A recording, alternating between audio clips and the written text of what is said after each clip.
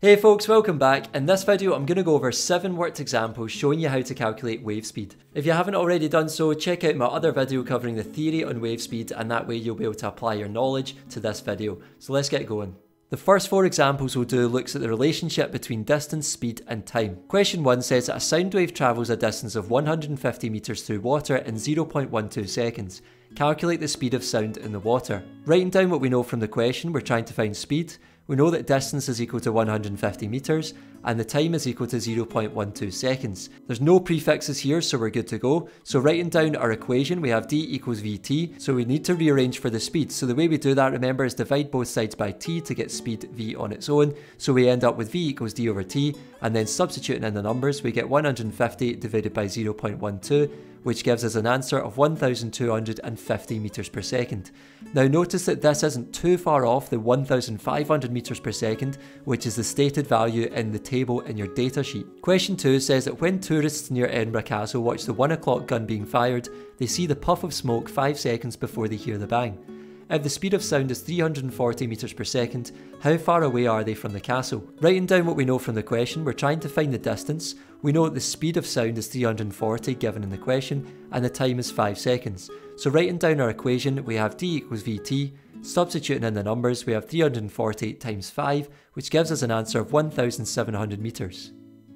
Question 3 says that if the speed of sound in water is 1,500 meters per second, how long will it take sound to travel 1.5 kilometers in water? Writing down what we know from the question, we're trying to find the time. We know that speed is equal to 1,500 meters per second, and the distance is 1.5 kilometers. We've got a prefix here, kilo, so we need to convert that into meters, so that becomes 1.5 times 10 to the 3 meters, and then we're good to go and write down our equation. So we've got d equals vt, but in this question we need to rearrange for time, so dividing both sides by v, we end up with t equals d over v, and substituting in the numbers, we get 1.5 times 10 to the 3 divided by 1,500 gives us an answer of 1 second. Because you might have noticed that 1.5 times 10 to the 3 is the same as saying 1,500. Question 4 says that a girl shouts from a ship towards a cliff. If she is a distance of 595 meters from the cliff, how long does it take for her to hear the echo return? And it gives us that the speed of sound is 340 meters per second. Now this is what we call an echo problem, because it's not just going to be as simple as what we've been doing so far.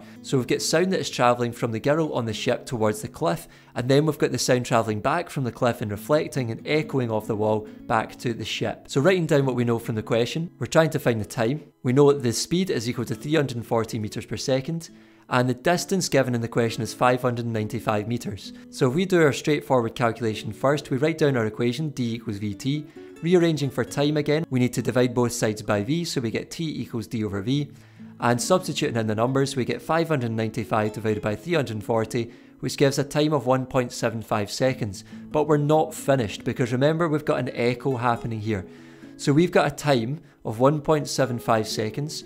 So because we're travelling twice the distance, then that time is going to be double the time. So all we need to do is times that time by 2 since it's an echo, and we end up with 3.5 seconds.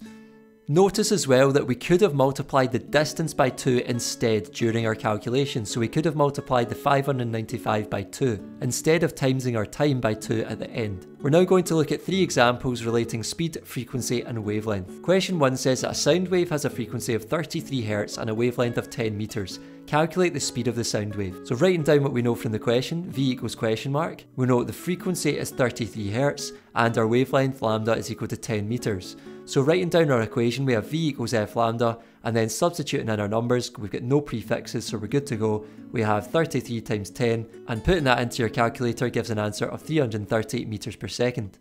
Question 2 says that a wave generator in a pool creates waves with a wavelength of 0.2 meters.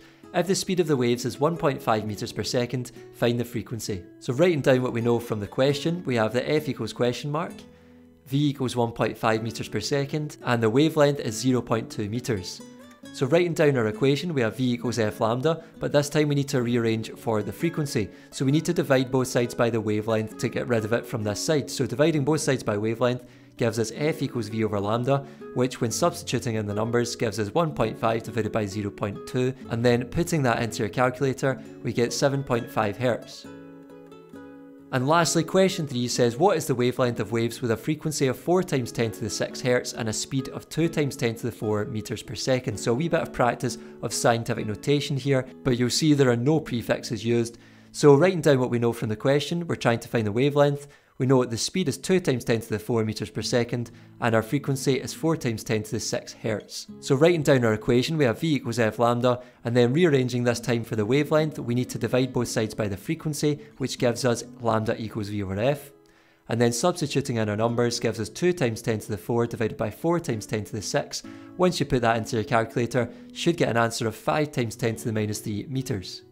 That's all from me, folks. I hope you found the video useful. If you did, give it a thumbs up, subscribe, and I'll see you in the next one. Take care.